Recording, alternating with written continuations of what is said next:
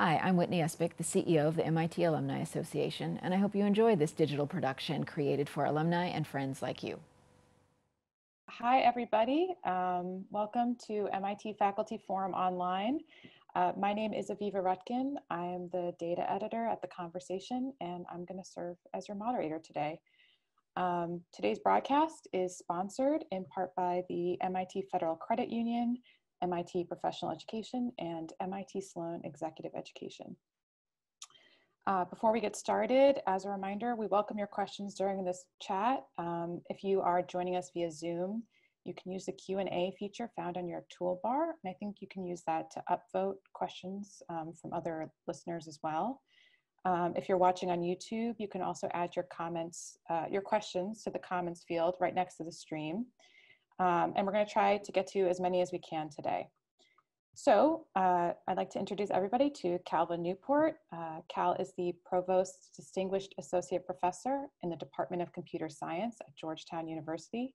He's the author of 6 books, most recently Digital Minimalism, Choosing a Focused Life in a Noisy World. That's what he's going to talk to us about today. So welcome, Professor Newport. Well, thank you, Aviva. I am happy to be here. And what I'll do, since I don't have the chat open, if there's any issues, let's say like my audio cuts out or this or that, I'll just assume that Aviva, you'll unmute and tell me something. So you'll be sort of my conduit to. I'll wave my hands in the air. Yeah. You'll be my conduit to information. So it is.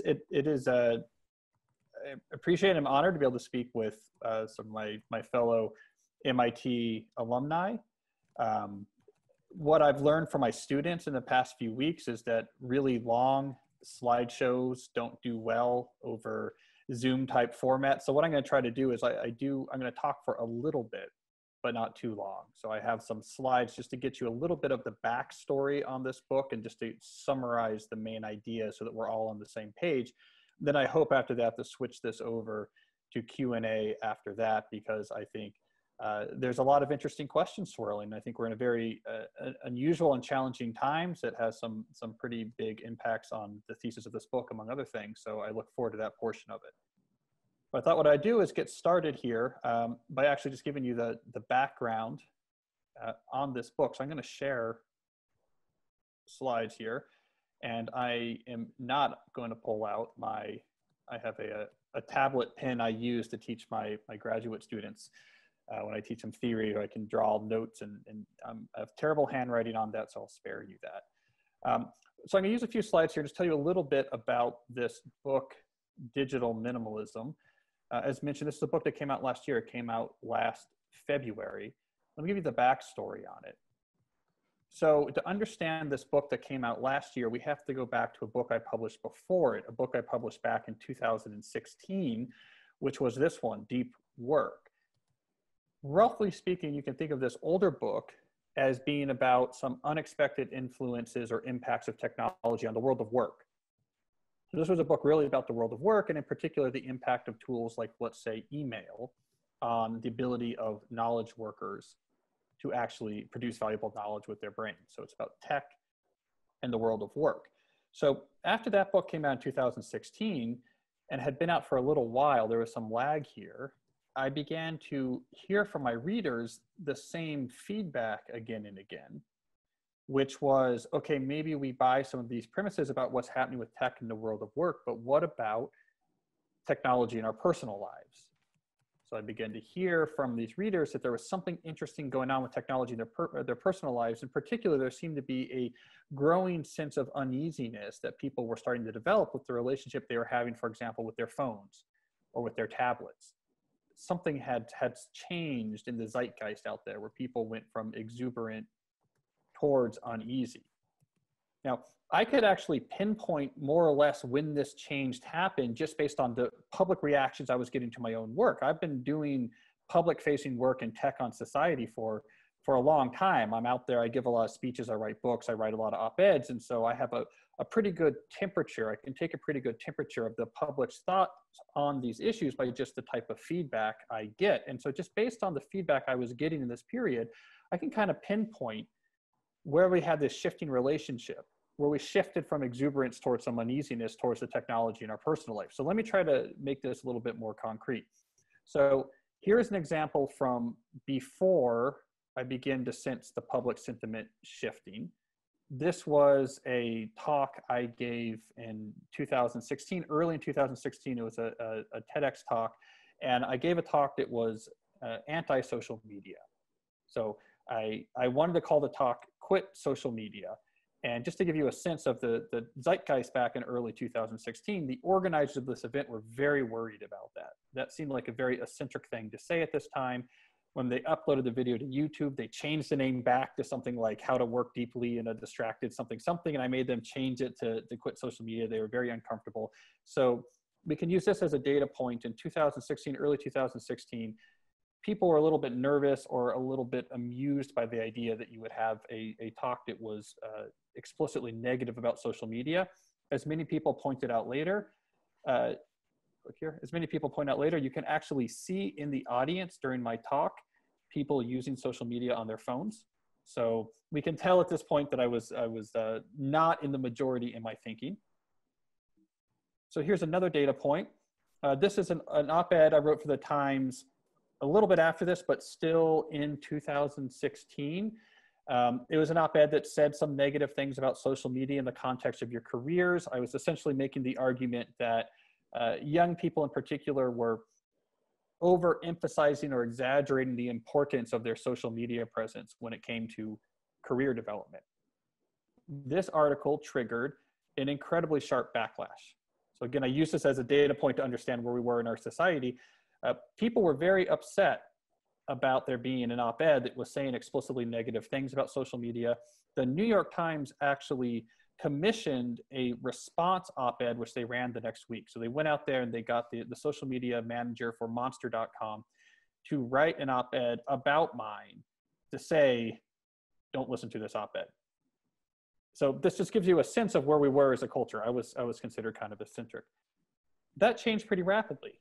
So now let's go forward no more than a year or so, and that talk that made the organizers of TED worry because it seemed so eccentric started to get some more views. So this was from last year, you know, it was up to close to 6 million views. It's sort of well over that now. So something was changing. People were kind of interested in this. I've since written multiple other op-eds for the Times, also about similar types of arguments. The backlash has been non-existent. There is no, as happened last time, people actually writing, you know, columns about how my column was so wrong. There seems to be more of a general sort of acceptance or interest in these ideas.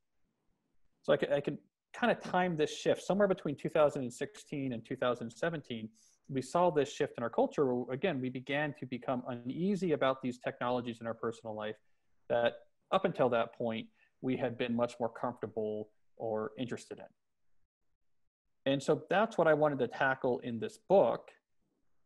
2 questions stemming from that. 1, why did we suddenly get so uneasy about these technologies? What happened? And 2, what should we do about that?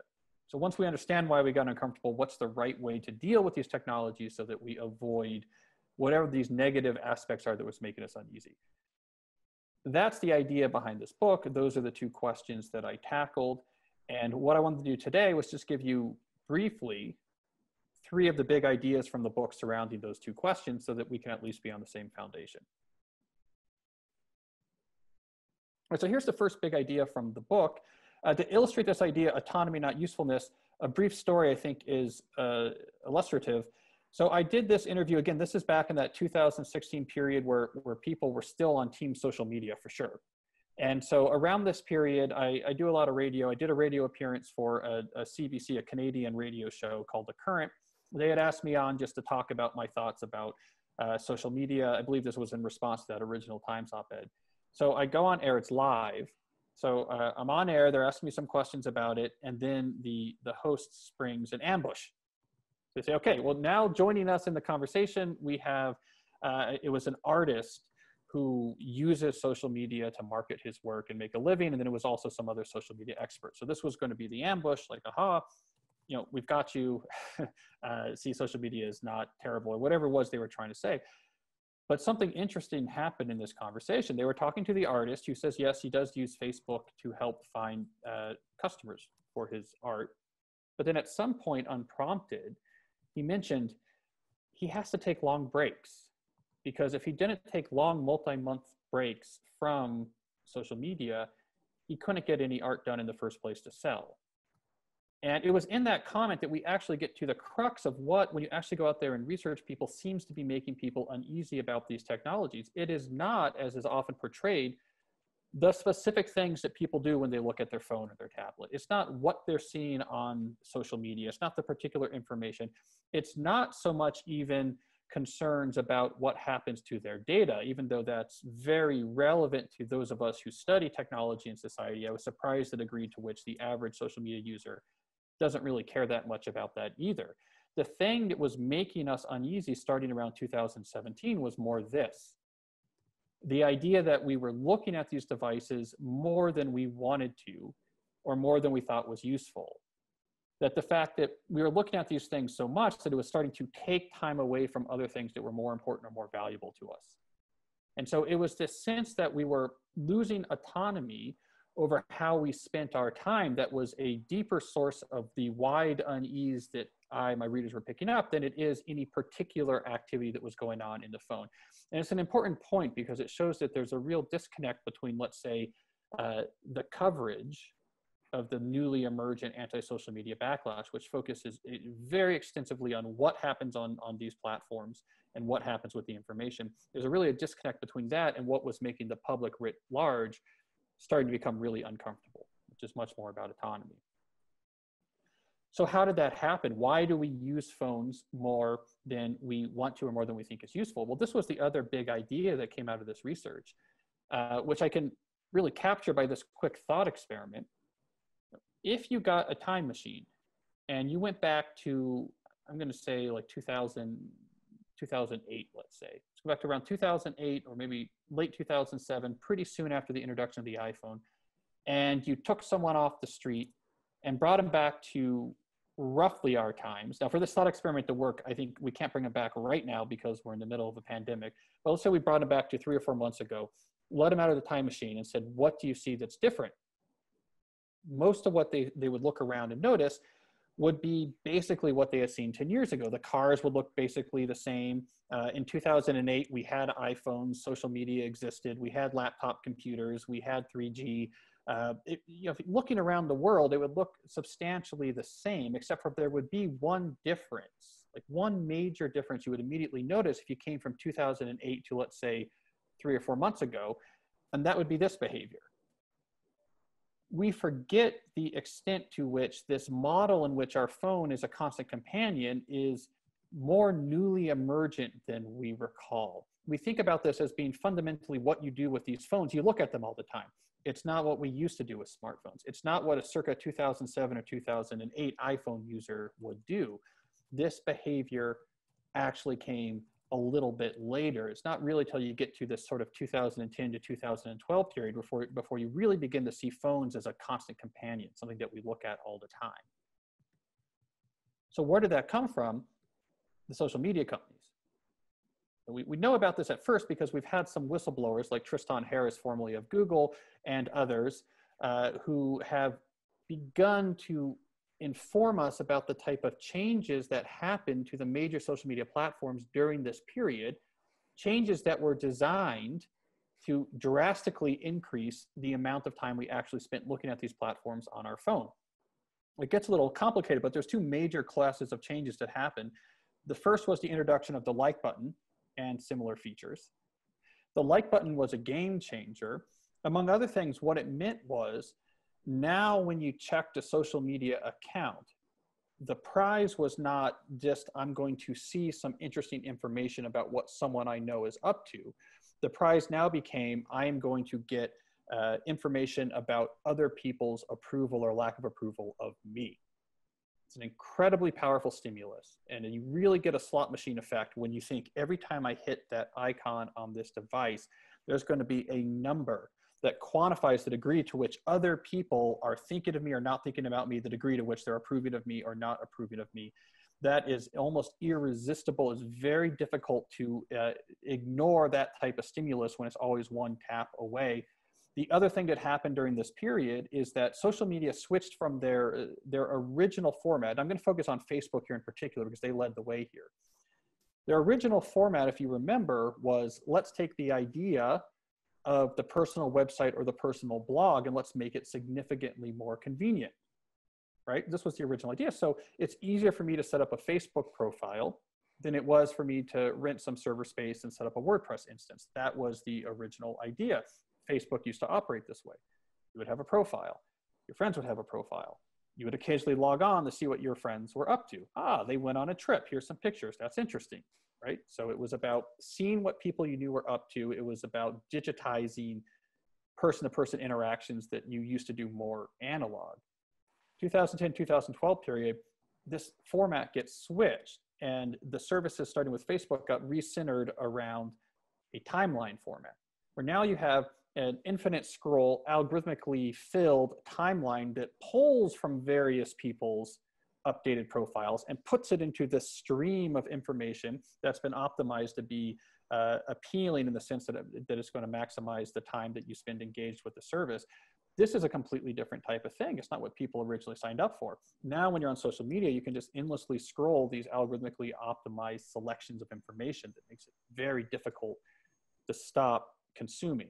So they shifted from the original premise, which is it makes it easy for you to talk about what you're up to and see what your friends are up to, and instead made it into an information, highly optimal, endless feed information stream that's very difficult to pull away from once you're in it. Tristan Harris here in his famous 60 Minutes interview talked a lot about how you can then manipulate or engineer this stream to hijack attention in such a way that it becomes very, very difficult to stop looking at it once you see it. So this transformation happened after smartphones came along, after social media came along. This transformation happened that suddenly made these services an order of magnitude more sticky than they were before. We didn't even notice it happen. But as a result, we got retrained to look at our phone all the time.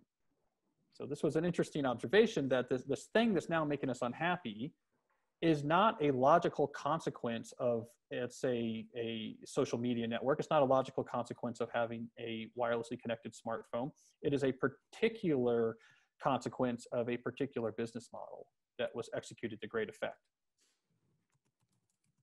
So what do we do about this? Well, this brings us to the third idea, that basically people that seem to be doing well with this technology and avoiding these issues, a lot of them shared a philosophy that I eventually gave the name digital minimalism. And it's a relatively straightforward philosophy, but essentially what it says, and this is what I propose to people, is that you start with, here's what I care about. Here's my values. Here's what I want to spend time doing in my life. Step two, once you know what you want to be doing, you ask, okay, now looking at all of these wonderful, innovative technological tools that have been developed in the last 20 years, what's the best way to deploy some of these tools to really amplify these things I care about? And then step three, and this is the crucial part, be comfortable ignoring everything else. So it essentially inverts the way that a lot of people had been approaching these technologies in the first 10 years after their introduction, which is really the exuberant stage of the cycle for new tech, so that makes sense. But the way that we have been approaching these was what you might call maximalism, which was, if this device, if this app, if this service might offer anything that's valuable, I should probably bring that into my life because, hey, I don't want to leave something valuable I don't want to leave it on the ground, right? I see the $5 bill, I want to pick it up. And so we had been approaching this from a maximalist point of view. Hey, if there's something that could be useful, why don't I try this? And because of that, we became overwhelmed with these services. We had too many of them in our lives. They became too addictive and sticky, and we lost control over the really high value activities that we're usually much happier with. So minimalism flips that script. Start with what you want to do, and then deploy tech strategically to amplify it. It gives you a completely different relationship with your tools. Because now not only are you more selective in your tools, but now that you know why you're using a particular tool, it's much easier to optimize that. If the only reason you use Facebook is because there's a particular Facebook group that is very important to you, and you know that, then it's much easier to realize, I don't need this on my phone. It should just be on my computer. And if I'm just using the Facebook group, then why don't I use a plugin like Newsfeed Eradicator so I don't have to see that algorithmically optimized timeline? I could just go straight to my group and do the thing that I really want to do. It puts the control back in the seat of the user. It tips that cost-benefit ratio usually decidedly in your advantage. So one way I try to personify the minimalist approach, and I think this has become particularly relevant where we are right now, is to look to Plato's metaphor of the chariot driver. This is from his Phaedrus dialogue, where he gives this metaphor to help understand the human soul. And he said, one way we can understand the human soul, it's like we have the chariot driver, who's like the rational part of our brain. They wouldn't have used those terms back then, but we can think of it as like the rational part of our brain. And he's trying to steer the chariot, which is in some sense our soul's journey through life. And he has two steeds that he's trying to control. And one is a noble steed. The noble steed represents our noble impulses, so our moral intimations, our moral intuitions about what feels like what is good in life. And then you have the ignoble steed that represents more of our baser instincts. And the chariot driver is trying to control these things and keep the chariot moving in the more noble direction.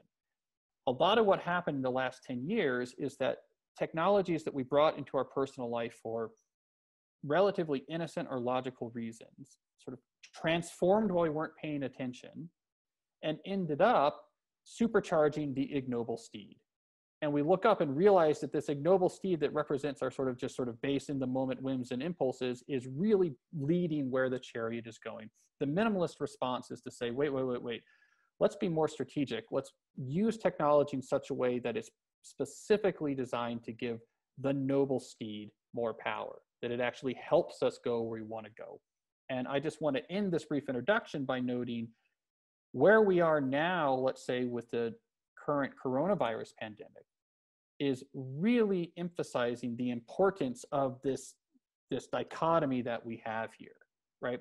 It really makes it very clear that what we're all experiencing is that these new technologies, when used strategically right now, can give incredible power to the noble steed. It allows us, for example, to check in with Zoom, with family and friends. It allows us to look up quickly ways that we can be useful to our communities. It can empower the part that is noble. But the danger has also been incredibly amplified, that if we just give in to scrolling through what's going on Twitter or compulsively looking at the news stories all day long about what's wrong or what's going wrong or what could go wrong or what's the next thing that could go bad, that same technology has the ability to essentially pull our chariot into a cowering sort of fetal position of fear and inaction. So what is happening now, I think, greatly clarifies the stakes that are being captured by this philosophy, that when we put this tech to use for what matters, for what's important to us, it makes our life better. When we don't, when we are not very thoughtful or systematic about what we use and why, it is very easy for the ignoble half of this metaphorical soul to pull us into places that makes our life much worse. That's the complicated dualism that we're facing with these technologies. And by recognizing it, we can again move the probability of coming out good in our life or using this tech on the good more than bad. It becomes much more likely that we end up in a good place once we understand what these forces actually are. So I'm skipping all the details here, the details of how minimalism works and the experiments I ran where we took thousands of people and had them declutter their digital lives and become digital minimalists and what I've learned. And there's a whole lot of interesting things there, a whole lot of strategic ideas as well. There's also the whole world of digital technology and work, which is different, but something that I write extensively on and has some overlap. But I'm going to leave that all on the table because what I want to do is move towards letting the audience, you yourself, actually lead what we discuss with the questions. So I will sort of step back from my slides now, and with Aviva's help, I'm hoping she can point me towards some questions, like to see what it is that you would like to talk about. Yeah, we've got 13 questions in so far. Just a reminder that you can still add your questions and upvote ones you like. And I'll go with one of the crowd's top. I'll let the crowd decide the first one. One of our top questions is from Jeff D. He wants to know, what are some ways to benefit from the connections that these tools can enable while minimizing the downsides? I think the Zoom example you just gave was a great example of that, but I'd love to hear your thoughts. Well, one of the interesting things that I found in my research is that when you're talking about digital connections, type of digital connection actually matters. So an analog component to the connection makes a vast difference. Most of the social circuitry in our brains, and our brains has incredibly advanced social circuitry, it's the key to our species success, has nothing to do with linguistic communication. That's very new, and for the most part, linguistic communication just sort of hijacks existing parts of the brains in sort of complicated ways. So any interaction that is purely linguistic, so just text, like a text message or a comment left on a social media post or an emoji in a text message, anything that's just pure text is, from the perspective of your social circuits, a severely impoverished form of interaction. It's of course useful.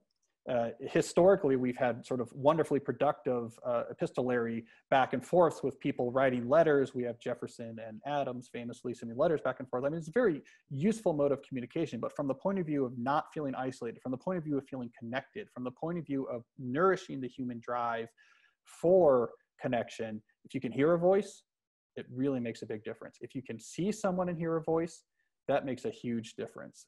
There's actually a professor at MIT right now, Alex Pentland, who wrote a great book about this about a decade ago. I believe it was called Social Signals, but it goes into the degree to which the majority of the back and forth information exchange that happens when I'm talking with you in person, the vast majority of it has nothing to do with the actual words I'm saying. It's how my body's moving. It's the inflection of my voice. It's how we're coming in and out of the conversation together. You lose all of that in just text. So in a period of social distancing, the more you can maintain an analog component to your interactions, the better. The more that you can, let's say, outside, talk to someone else with whatever the magic distance is, 6 feet or whatever it is, and actually see in real time the full human body there. It sounds like it's arbitrary. It makes a huge difference from the point of view of feeling like you're actually satisfying your social instincts. Okay, let me follow that up with one of a question from Michelle. She wants to know, she says, or he, I don't know, I'm very worried about the acknowledged impact of social media on our children and teens, and that we're creating a generation of people who've never been away from social media. How do you help parents raise digitally minimalist kids? Yeah, it's a really important issue. And one thing I'll tell you about it is that it's a really interesting research literature. So anytime you look at a social psychology research literature, you're never going to get clear signals. So those of us that, well, I'm a computer scientist, so not a lab scientist, but those of us who in the community who are from an MIT lab science background, you don't get that type of clarity from it. It's very difficult to pull apart confounding factors. And there's also an effect going on right now where, especially coming out of the UK, and it's not quite sure, a few labs in the UK, there's a real contrarian impulse where there's kind of a reward to be given for trying to really shake up any attempts to say that social media is for sure having negative impacts on teens and youth. And so it's a confusing literature, but having spoken with many of the sort of really the top people in these fields, what I come away with is like, yes, it's a confusing literature, but almost for sure social media use in teenagers, and in particular teenage girls more so than teenage boys, is having non-trivial effects on mental health. And I think the most important data point here is the teenagers will tell you this themselves. So typically when we're doing epidemiological research, you're trying to actually tease out an effect that you can't directly experience yourself. You don't directly feel that the lead in your water is increasing your cancer incidence. We have to use these statistical epidemiological studies to try to tease that out. But when it comes to mental health effects on teenagers, you just talk to the teenagers, they will say, yes, this thing I do all the time on the phone is making me feel bad, is making me feel anxious. So we get the direct reports. And so I think it's actually a really big issue, and there's a lot of sort of evidence around it. So what should we actually do about it? I think smartphones and social media use needs to be introduced much later. I think we're getting to a point where the argument of, but my friends do it, is going to be insufficient. I think almost everything that we prohibit teens from doing, that is an argument that the teens could give. Well, other people are doing it, everyone else is doing it. The psychologist Jonathan Haidt at NYU, who I want to say actually maintains on his website, I don't know if it's publicly available, I don't know if he links to it. He maintains a great annotated bibliography, by the way, on the social psych research on teens and social media use. He likes to say that positive deviance matters here. So you don't need, for example, everyone in your son or daughter's class to stop using social media before it's socially acceptable for them not to do it. You need probably 2 people not to do it. and then that sets the standard. That's one of the options. So I'm hoping our culture on this is going to shift really quick.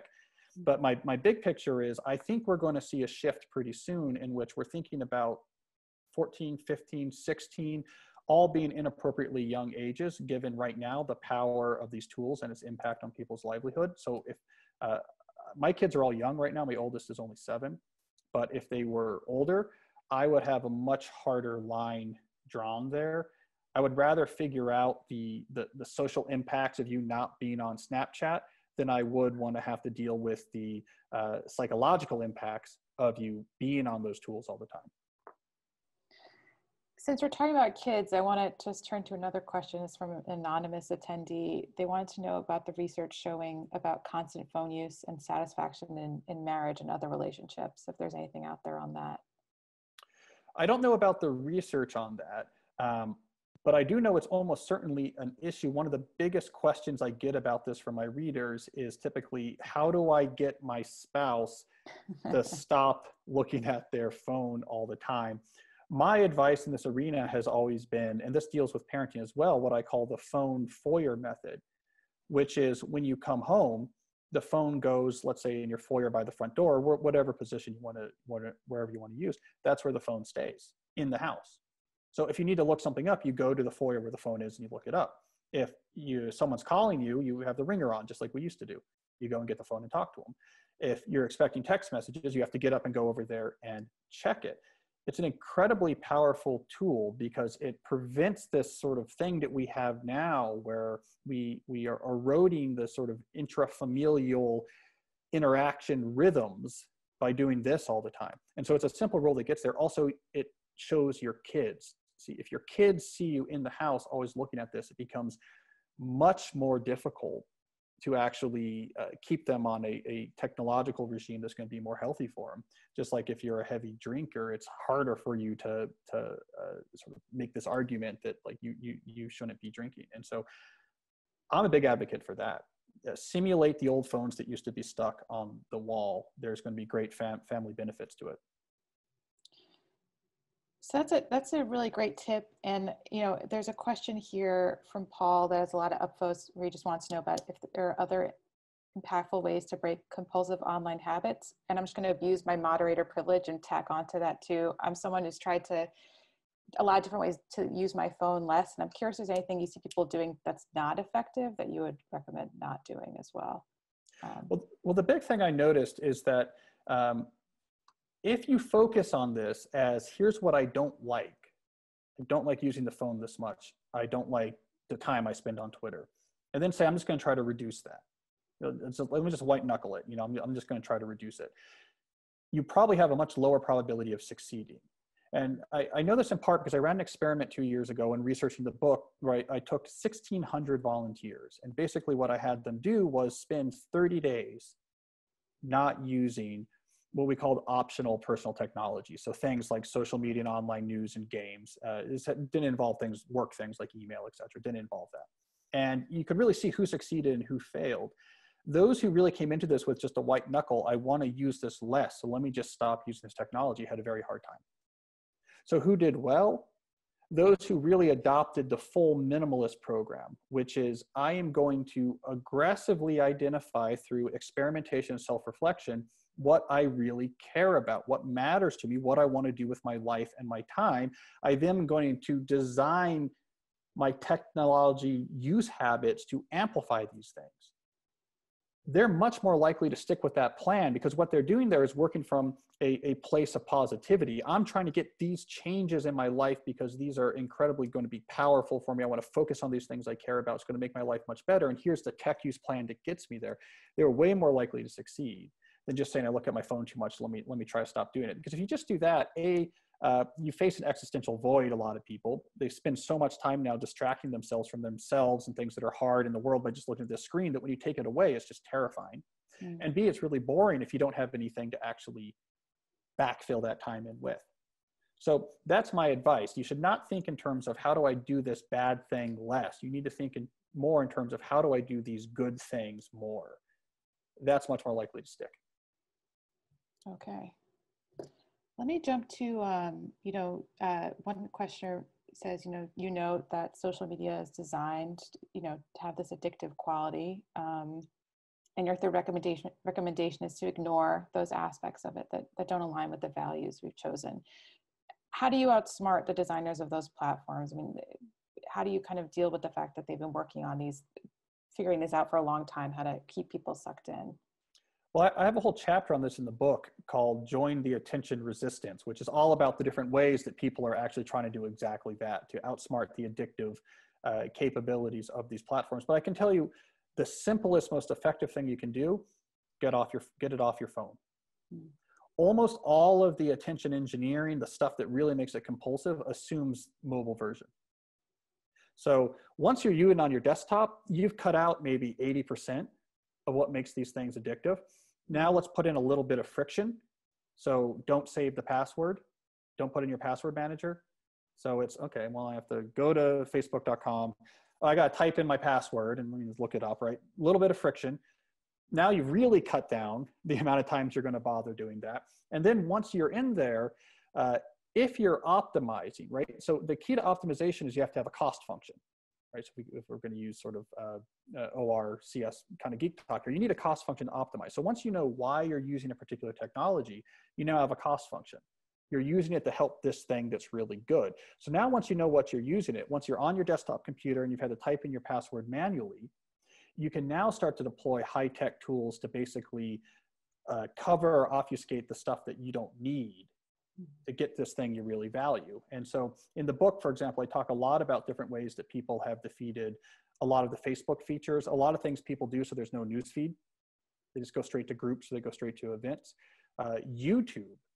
With YouTube, it's almost, it makes a night and day difference if you have the browser plugins that takes the recommendations and gets rid of them. Then YouTube just becomes this like fantastic library. I need to learn how to do X. Great, let me type it in and I can find like a great instruction on it. And there's no algorithmically optimized recommendation. So you cannot fall down a rabbit hole. It takes the cost benefit of YouTube and just makes it like 100% in your favor. So that's what I say, the simplest thing, don't do any of this on your phone. That's where the attention engineering is optimized. That's where they live. That's where they make their valuations right there. Do it on your desktop, make it a little inconvenient. And if you know why you're using it, consider using tools like plugins to actually get rid of the more addictive features. If you do this, the amount of time you spend on social media, the people who do these type of things, they're using it like an hour a week. And yet they're getting 98% of the benefits of the things that they really care about. They still get all those benefits. I want to, I know we're coming up on our time and I want to make sure we get to, this is our most popular question from Kristen. She wants to know, do you have any advice for fighting procrastination, especially procrastination and resistance to deep work? I'm trying really hard to increase deep work and my deep work muscle, but I procrastinate for hours, even though I don't use social media, mostly chores, podcasts, reading stuff, which still sounds pretty good to me, but she wants to know what you think of that. So I'm time block. That's my short answer. So clearly differentiate, if we're talking about working hours from non-working hours. During your working hours, don't drive your day off of a list.